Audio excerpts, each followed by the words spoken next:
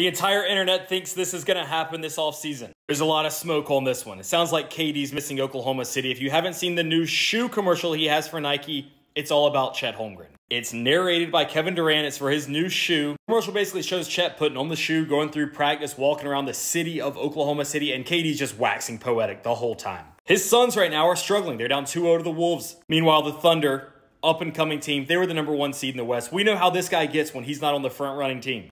You can't beat him, you join him. That's his philosophy. He also recently said about Oklahoma City, they're building something special.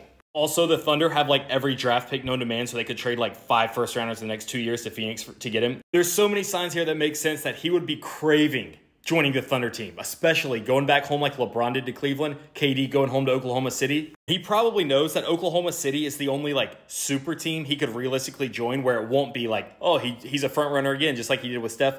I think it's going to happen. What do you guys think? KD to the Thunder again?